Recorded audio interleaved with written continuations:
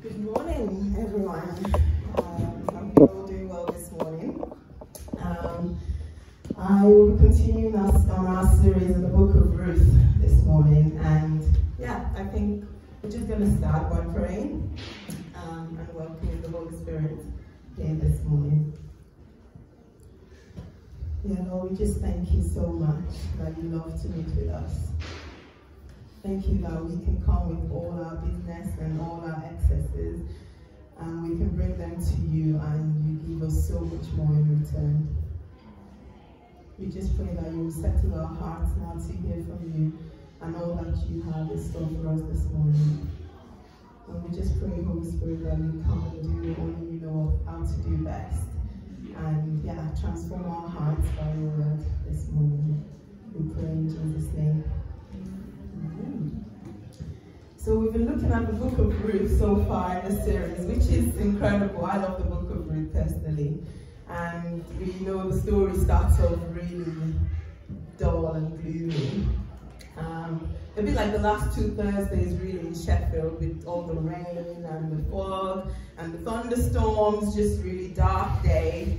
And the story starts with farming and then a move to Moab, where it doesn't just stop there. It was meant to be a move to greener pastures, but very quickly it led to distance and barrenness and finally death. It seems that Naomi was not just having a bad day, but she was having a terrible few years, really. And as a result, she self-proclaimed herself as bitter, because it looked as though the hand of God had gone against her. So in our story in the book of Ruth, we have Naomi, who is the mother, and we've got Ruth, who is the daughter-in-law. And Ruth was married to one of Naomi's two sons who died alongside her husband. And so at this point in the story, they've made their way into Jerusalem, back to Jerusalem, with God leading them. And so we pick up the story a bit later on.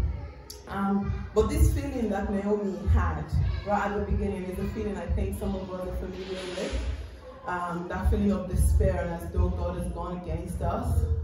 It is one that I experienced a couple of years ago.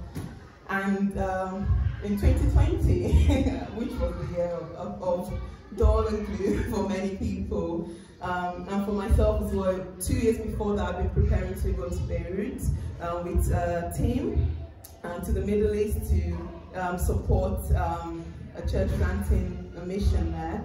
And 2020 brought a lot of challenges with that, and part of that was those plans changed, in essence, due to the pandemic to start off with, and very quickly followed by an explosion in the city. And this was really hard for me to get my head around, because it had taken 2 years of preparing to go, 2 years of telling everyone, 2 years of planning my work schedules so that it allowed for that, 2 years of preparing my family, that I was going to be so many miles away, and 2 years of preparing my own heart, actually, to leave friends and family. And so it was a time that was really hard. But what God showed in that time was that He was faithful, because He spoke a lot to me in that time, both personally to me and through friends and family around me. And one of the things that He reminded me during this time was that His invitation is adventure with Him, not on my own. And that it's not about the destination of where we're going, but about the journey that He takes us on, a journey of transformation and renewal. And I'm so glad that that journey brought me here to Sheffield, because there's been so much growth and so much change in me. And I just don't know that I could have written it a better way, really. And there's still moments where I am pushed to feel alone and think that God may be far. But what I learned through this experience in many senses is that I am never alone, and that God is so near. And I know that God is still writing my story, as well as many others in this room. And I can't wait to see how it unfolds in your lives and my life. And thankfully, the story of Ruth, it doesn't leave us in suspense like our lives does. We're not allowed to wait too long before we see that God quickly returns Naomi home. He stops the farming and blesses His people. And what seemed like the end quickly was the beginning of the story. And God has also blessed Naomi with this wonderful and devoted, loving daughter-in-law, Ruth. And so in this chapter, we'll begin to see how Naomi starts recognizing that God's hand really was on her life, as He is on every one of us here today. So we'll be reading from Ruth chapter 2, verse 14 to 23. And at mealtime, Boaz said to her, "Come here and eat some bread, and dip your morsel in wine." So she sat beside the reapers, and he passed to her the roasted grain. And she ate until she was satisfied, and had some left over. When she rose to glean, Boaz instructed his young men, saying, "Let her glean even among the sheaves, and do not reproach her. And also pull out some from the bundles for her, and leave it for her to glean, and do not rebuke her." So she gleaned in the field until evening. Then she beat out what she had gleaned, and it was about an ephah of barley. And she took it up and went into the city. Her mother-in-law saw that what she had gleaned. She also brought out and gave her what food she had left over after being satisfied. And her mother-in-law said to her, "Where did you glean today? And where have you worked? Blessed be the man who took notice of you." So she told her mother-in-law with whom she had worked, and said, "The man's name with whom I worked today was Boaz." And Naomi said to her daughter-in-law, "May he be blessed by the Lord, whose kindness has not forsaken the living or the dead."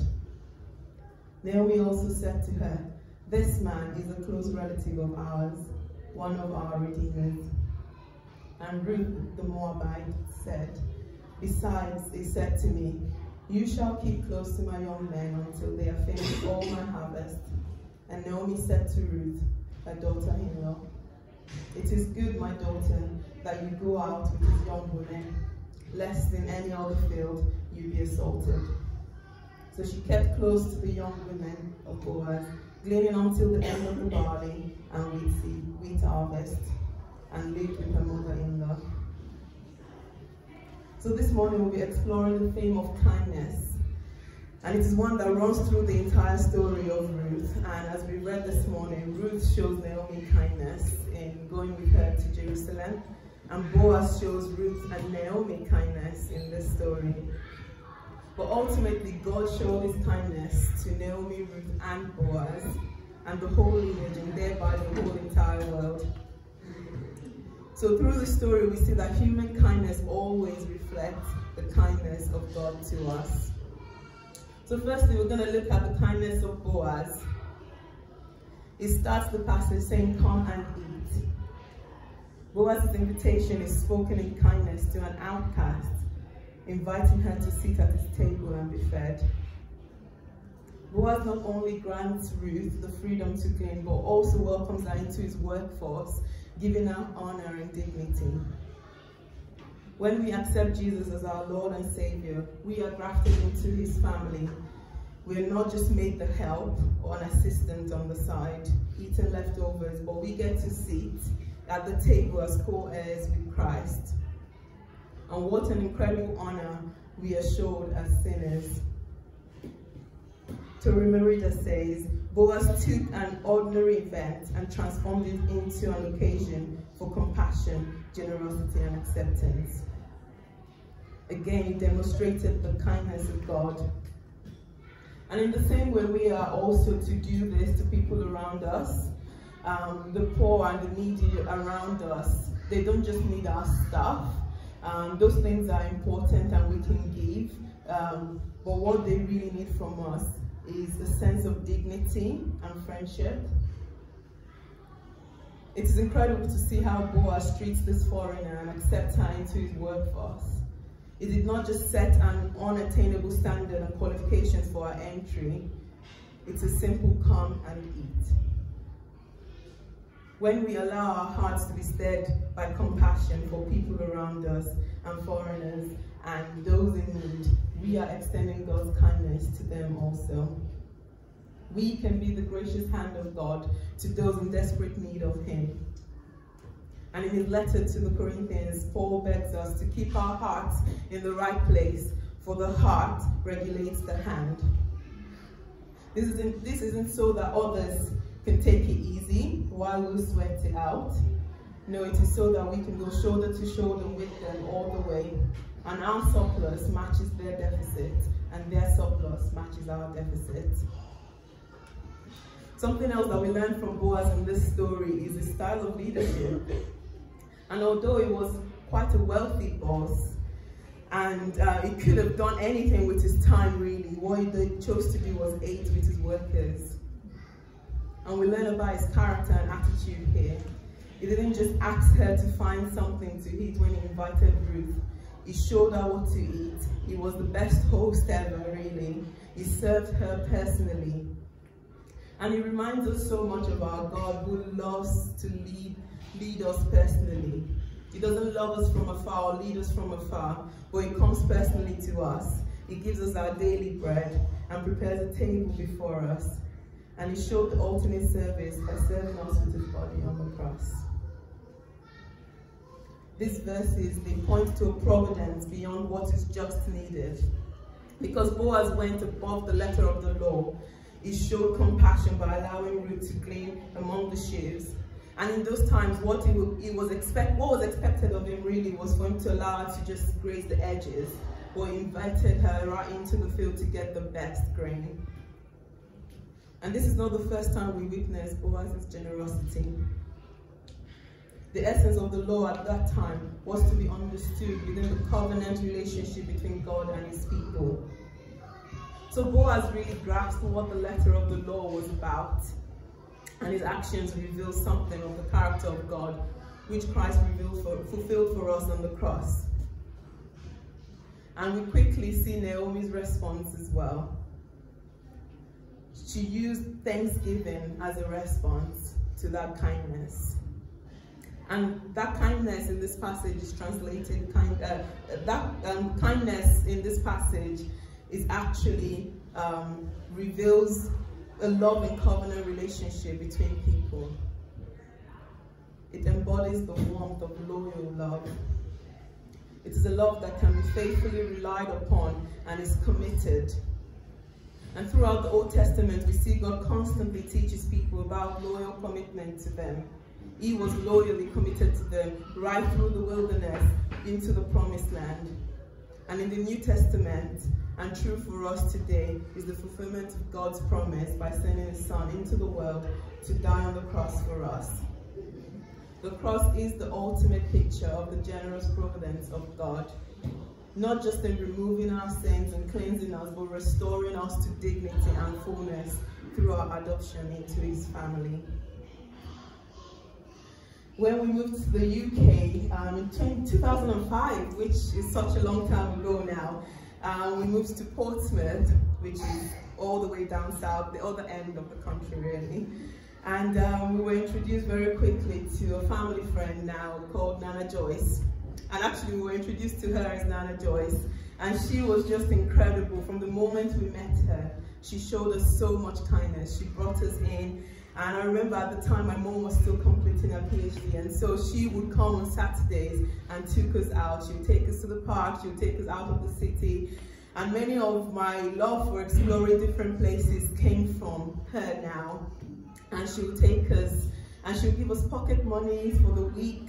And Christmas Day, we always had to go to her place. She would prepare a meal for us, we would sit down and we would eat with her. And in essence, we became her family. And the best part of that story was that she didn't just invite us into her space and invite us to our church. She came to our church because she knew how important it is to immerse ourselves into people's lives rather than try to get them out of their lives to come to us. And she really demonstrated God's kindness to us right from the beginning of our time in the UK. And she's someone that we remember very fondly now. And yeah, and she really, when I think about the kindness of family, she really demonstrates that for me. And for us as a church family, the challenge is the same. Because in the weeks to come, we're going to see the economic crisis worsen. And we can't just sit in our homes and give away, and we can't just tell people to move on with their lives or just do better. We have got to take opportunities that come to really invest in people's lives, to show them dignity even when they differ from us, even when they might not share social class with us.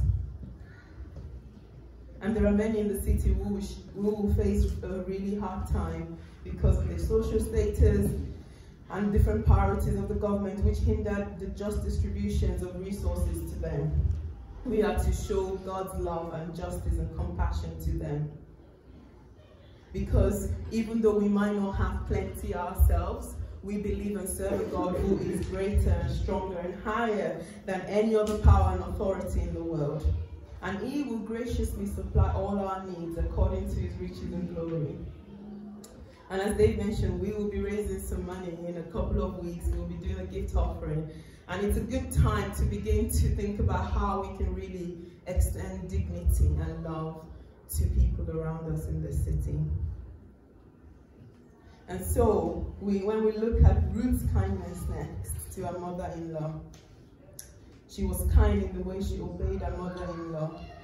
She was very far from her own family and friends, but still she was committed loyally to her mother-in-law. She went out to find food, and she did not grumble or drag her feet, but she worked hard and diligently, and this was the thing that Boaz noticed when he saw her in the field. And when she was offered food through the kindness of Boaz, she did not just eat her fill, but she took some away to Naomi. She returned with the bounty of what she had gathered, and she continues, even in the story, to show her mother-in-law the same generosity that Boaz showed her.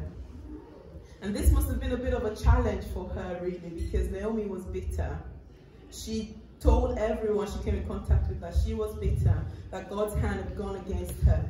And that must have been a challenge living with someone like that. And you might be like this Boaz in this story.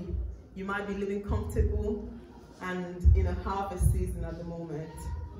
And God's desire is that when we hear His word, that we step to action. So our response in this story should not just be, oh, that's cute, but we should be taking actions as to God, what do you want me to do next with this? Or you might be like Ruth, and you might be living and working with difficult people, or people who just, you walk into the room and you can sense the sadness and the despair on them. And a lot of the time that weighs us down as well, and you can almost feel your joy begin to live. But we are called to be light into every situation we walk into. And so we carry the joy and the light of the presence of God with us. And the challenge might actually be quite draining, both mentally and physically, for those of us who work with this kind of people. And the temptation really is to reject them or keep them at arm's length, but they are just as deserving of the mercy and grace of God, just like any of us here today. And we have got to do better leaning into God's compassion for those around us. And one of our values as a church family is generosity. And this is something that we do so well already. It is why it's one of our values, because we do generosity well. But there is so much room for growth, and we can show more of the character of God and His covenant grace to others around us. So do you have people like Naomi in your life today? People who maybe are bitter, or they might be difficult to relate to.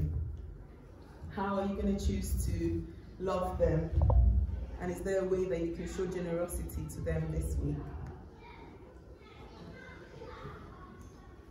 The kindness of God is so evident throughout this whole story.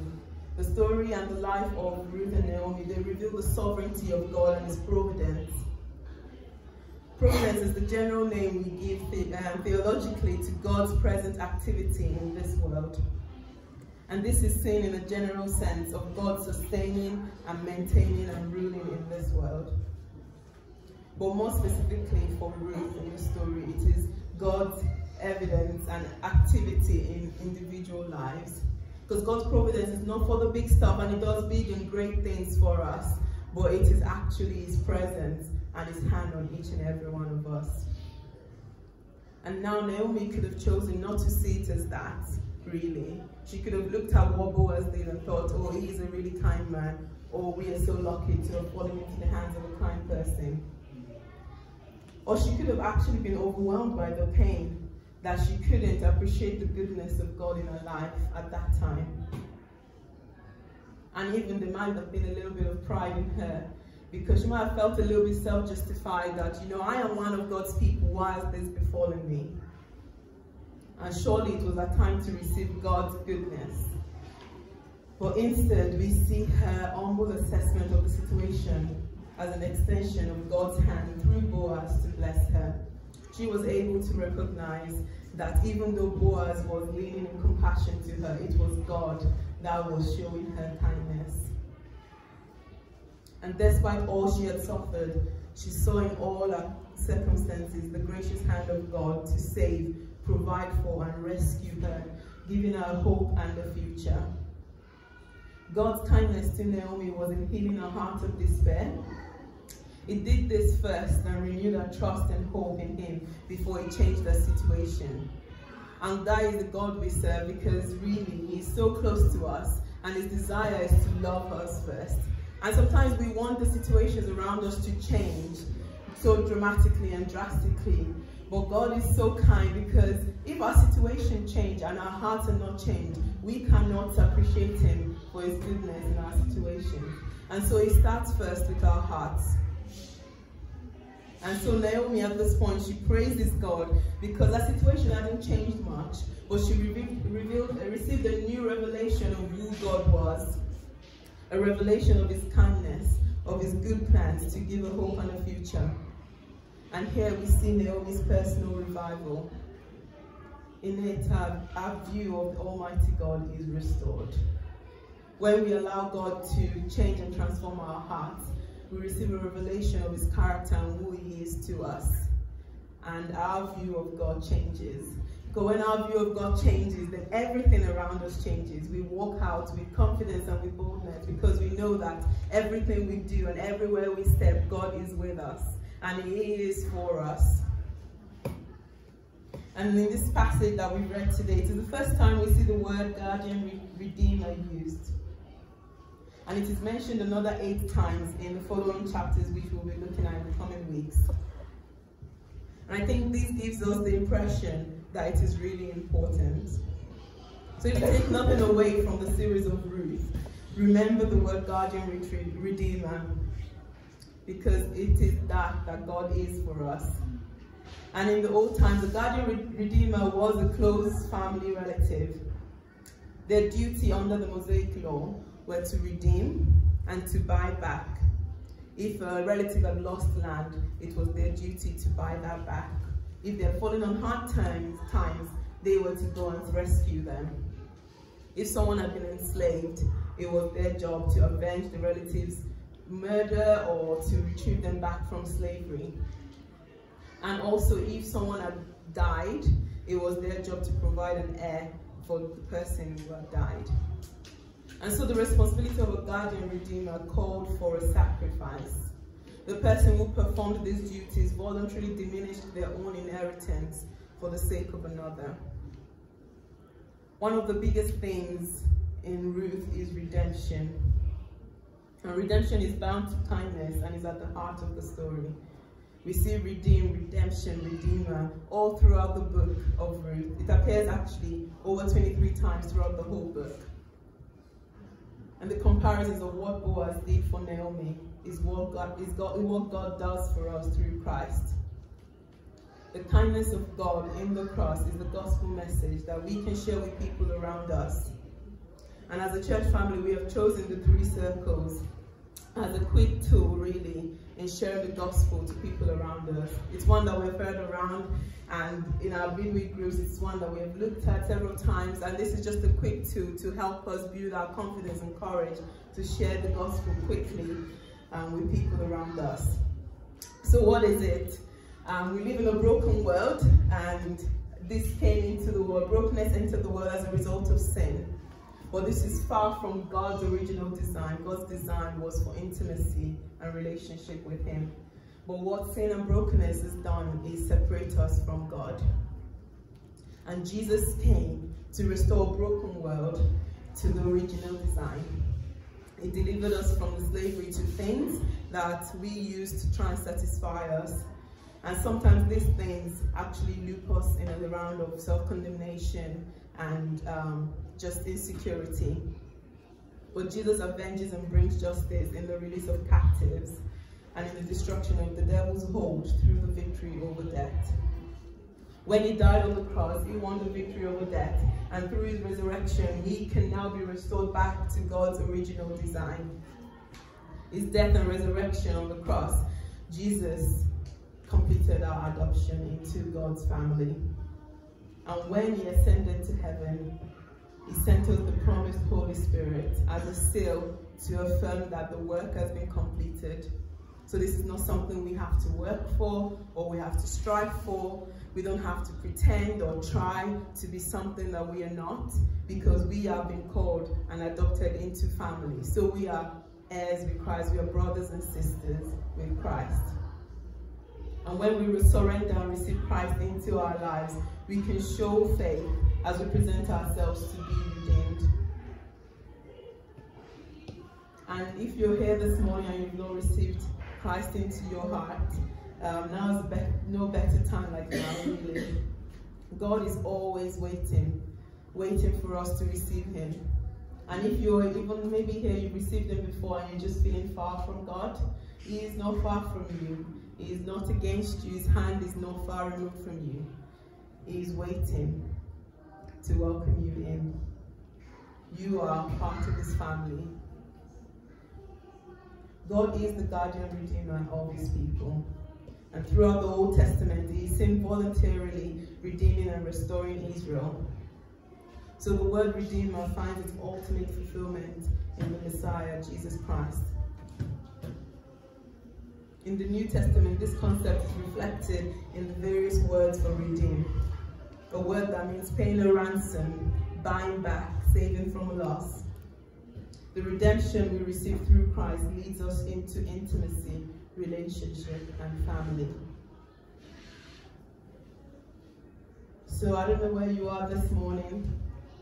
You might be feeling overwhelmed by the things that are going on in your life to even notice God's gracious hand reaching for you.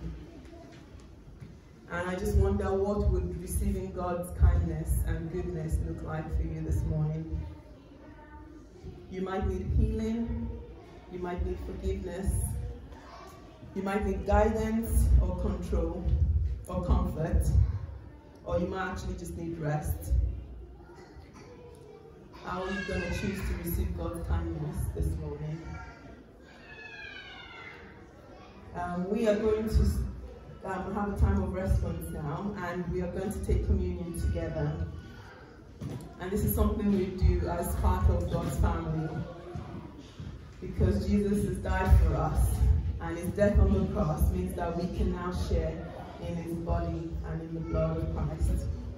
And even as we take communion together this morning, we can enjoy being part of God's family and what that means for us.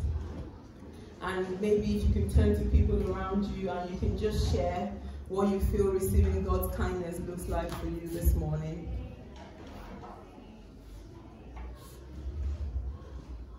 In leaning into God's compassion for others, sometimes we first have to recognize his compassion and kindness for us.